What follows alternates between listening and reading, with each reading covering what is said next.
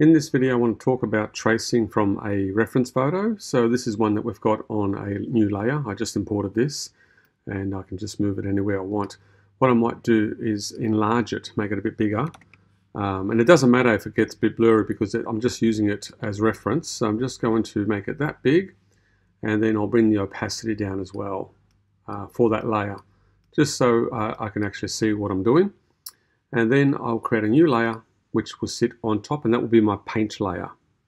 So just before we start with painting with the brush, I just want to show you something called anti-alias, if you're not familiar with. I'm just going to hide that layer for the time being, and I'll zoom in.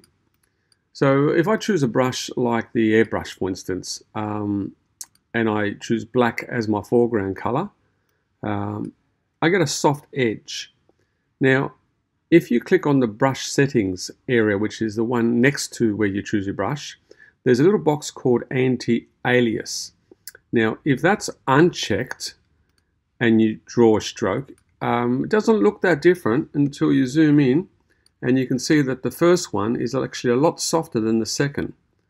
Now, it actually makes more sense when you choose a brush like the basic hard round brush, this one here. So once again, let me make a stroke, and then click on the brush settings, uncheck the box for anti-alias, and then you'll see that the second one is actually harsher. That's the first one with anti-alias on, and that's the second one with it off. So just make sure that when you are using the brush tools, to make sure that that setting, that setting is actually ticked, and you'll get a softer edge. All right, so let me just undo that and bring back my my photograph, and I'm on the new layer. I'm using a hard round brush.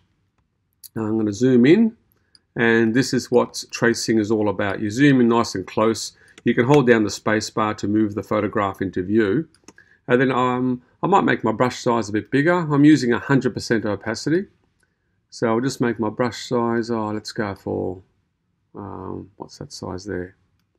A bit small. I'll make it a bit fatter than that.